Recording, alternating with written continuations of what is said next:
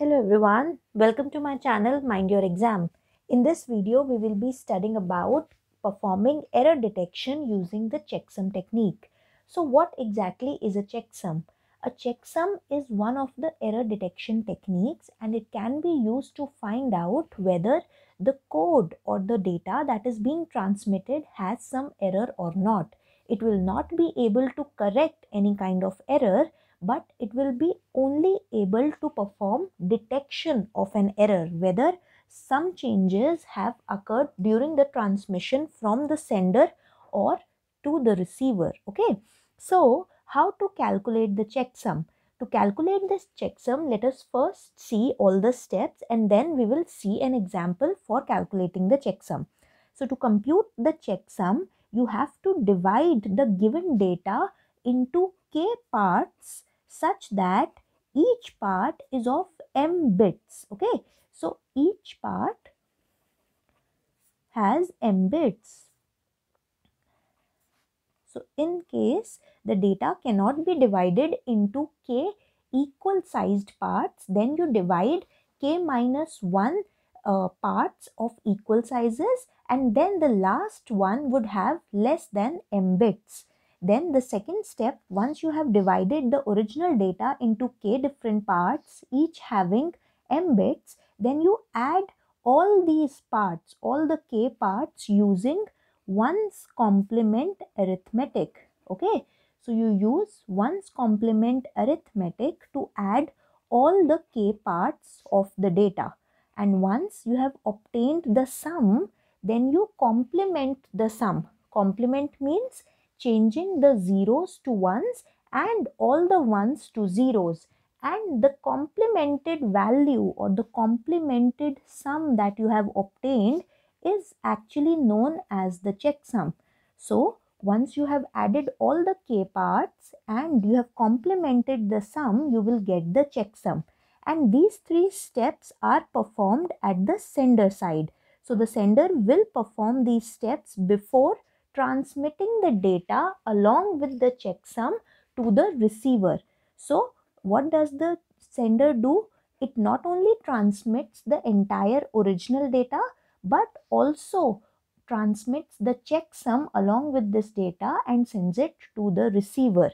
Now what the receiver will do? The receiver will do the last three steps. At the receiving side, when all the parts are received, that means the k parts belonging to the original data and one part referring to the checksum, then the receiver will add all these parts of the original data along with the checksum. And once this added sum is obtained, then the obtained sum is complemented. So in this scenario, on the receiver side, when we are complementing, we are not only complementing the addition of k parts, but also along with that we are adding the checksum and then complementing the obtained sum. Now, if the obtained sum has a value of 0, that means no error exists in the data or the data has been correctly transmitted. Otherwise, if the complemented sum is not 0, that means you have not obtained all zeros after complementing, that means that error has been detected. So some changes have occurred during the transmission. What changes have occurred and how to correct them, this is beyond the scope of checksum error detection technique. Now let us take an example and understand how to actually calculate a checksum. So this is an example where this value is the original data that I was talking about. So original data consists of a large number of bits. Now in this case we are dividing these bits into k different parts of m size each. Here let us keep the value of m as 8. So if the size of each part is 8, then how many parts will we have? Let us see. So 1, 2, 3, 4, 5, 6, 7, 8. This will be the first part of the data. Then again the next 8 bits, that means 1, 2, 3, 4, 5, 6, 7, 8. The next 8 bits would comprise the second part of the data. Following, this would be the third part and this would be the last part. Okay, so 1, 2, 3, 4, 5, 6, 7, 8. So this would be the third part, and starting from this would we have the fourth part. So the value of k is 4 here, because dividing the entire data into 8-bit groups will give us 4 different parts. So now the first step was division. The second step was adding all these 4 parts with each other using 1's complement arithmetic. So in 1's complement arithmetic, when after addition you get a carry, you add that carry to the sum. Say this was part 1, right? This was this part and the second part was this. So part 1 and this is part 2 of the original data. So we will add both these values using 1's complement arithmetic. So 1's complement says 1 plus 0 will give us 1. 0 plus 1 will give us 1. 0 and 0 gives 0. 1 and 0 gives 1. 1 and 0 again gives 1. 0 and 1 gives 1. 0 and 1 again gives 1. And 1 plus 1, which is equal to 2, will give us a binary representation of 1, 0. So the least significant bit will be written here and 1 is the carry. Now since it is 1's complement arithmetic, we will add this carry to the sum that we have obtained. Now after adding the carry, the sum would be 1 plus 1 would again give us 1, 0, where 0 would be written here, 1 would be the carry. 1 plus 1 again gives us 1, 0. 1 is the most significant bit, 0 is the least significant bit. We write the most significant bit here. So here 1 plus 0 gives us 1. Then all the digits would be written as it is because nothing is getting added in them.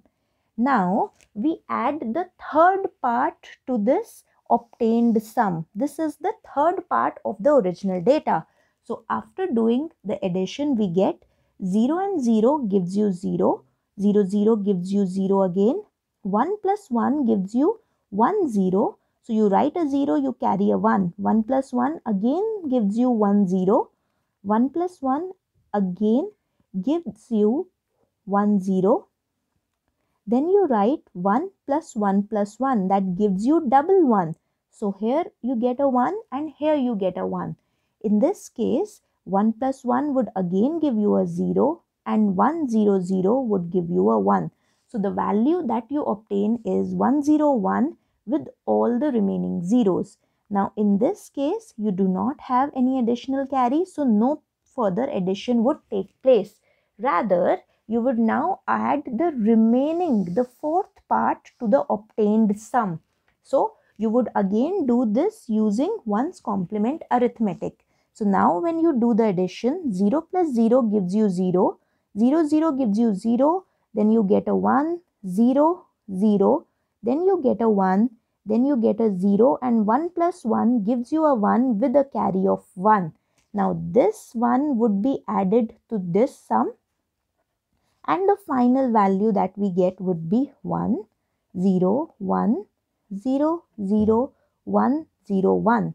Now, what was the next step? The next step was to complement this. So, when we complement this sum, this is the sum that we have obtained. Now, we will complement it. That means we will reverse the ones and the zeros. So, the complemented value, which will be our checksum, will be 0, 1, 0, 1, 1, 0, 1, 0. Okay. So this is the value that we obtain.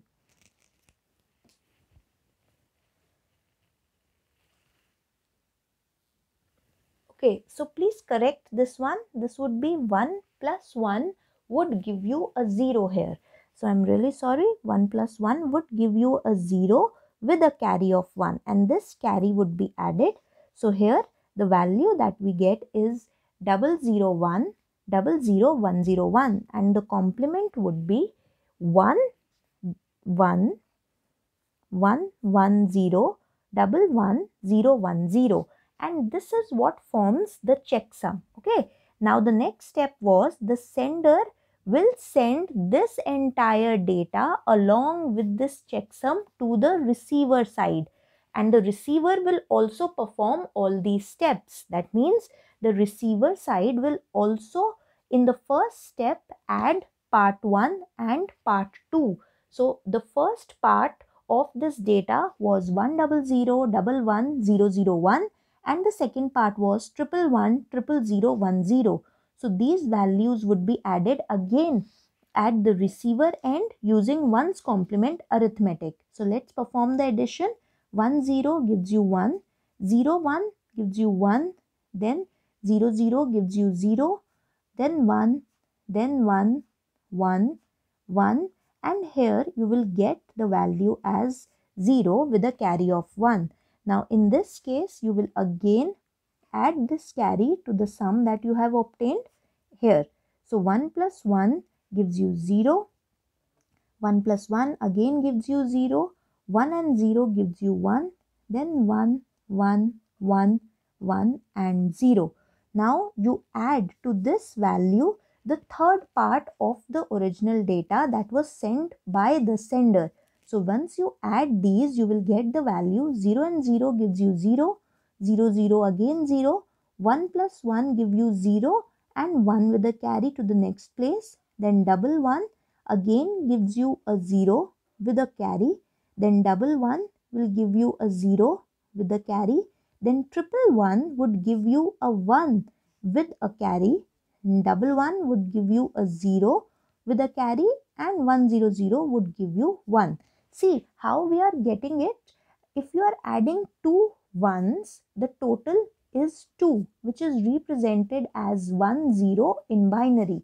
And if we are adding 3 ones, then the total is 3, which is represented as 1 and 1 in binary. So we retain the least significant bit and make the most significant bit as the carry. Okay. Now we'll add the fourth part of the original data that is received by the receiver, which is this part. 1, 4 zeros, then 100. And when you add it, you get the result. 00 gives you 0, 00 again gives you 0, then you get a 1, then 00 will give you 0, 000, 1 and 0 will give you 1, 00 will give you 1, 1 and 1 will give you a 0 with a carry of 1. This will also be added. When you add 1 here, then you get the value 1, 0, 1, 0, 0, 1, 0 and 0. Now the next step is to complement this sum and add the checksum along with it. So adding the checksum along with this value, this is the sum that we have obtained, we will add the checksum. The value of the checksum was 11, 0, 11, 0, 1, 0. Now use 1's complement arithmetic to perform this addition. Now when we perform this addition, we get 1 plus 0 is 1, 1 plus 0 is 1, again 1, and we will get in this case all ones at all the places. Now this is the checksum that we have added, right? And we need to complement it. So when we complement all ones, we'll get all zeros. So 8 zeros is what we will get. And since we have seen that all zeros means no error has occurred, so the checksum has detected that this transmission of this original data word was without errors. So checksum is a way of finding whether an error has occurred or not. So that's all for today's video. If you understood the video, please let us know in the comment section. Hit the like button and subscribe to our channel for more such tutorials. Thank you for watching. Till we meet in the next video. Mind your exam.